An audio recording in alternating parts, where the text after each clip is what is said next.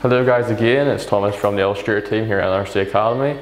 Today I'm going to be teaching you about the gradient tool, which is actually one of my favourite tools to use because I love the way the colours blend and how you can actually use it effectively for backgrounds, which I'm going to be showing you how to actually use it for. So I'm hoping you're looking forward to how to learn that, and let's jump right into the video.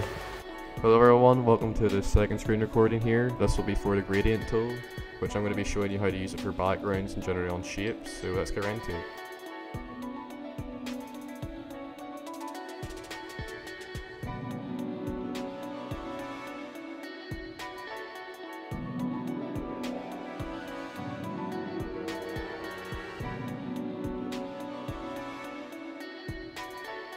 Your shape now with the gradient tool. You can see a slider here. Here is your presets that you can choose between. They're not that great though, so I wouldn't recommend them. Here is your types of gradients. You have linear and then you have radial.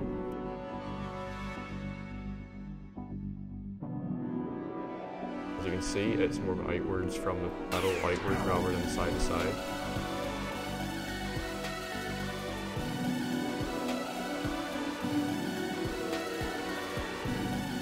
Here you have the different angles you can have, which will basically dictate where the gradient will actually come from, where it be the top, the bottom, side to side, wherever you want it to be diagonals.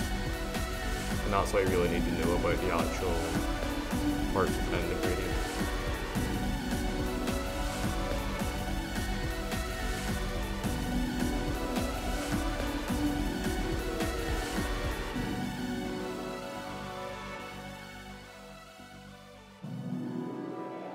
As you can see here, the red blends perfectly. If you do this with a white, it will be lighter, but generally I prefer blending with darker colours. I think it looks a lot nicer than lighter colours. As you can see here, it actually blends and makes a maroon colour in the middle, which I just find looks nicer than, say, brighter colours.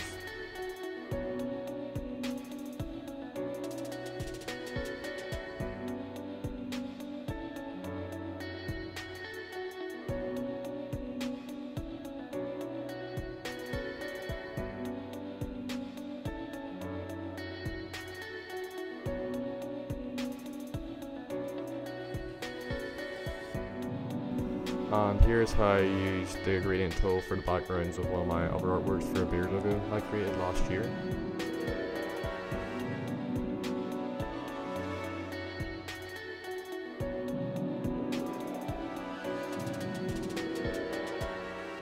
I used it to create a transition between the sky and space itself by just having a purple here and a blue and just blending them together with the gradient tool, which I thought looked really nice for a background. That's the end of this portion of the video.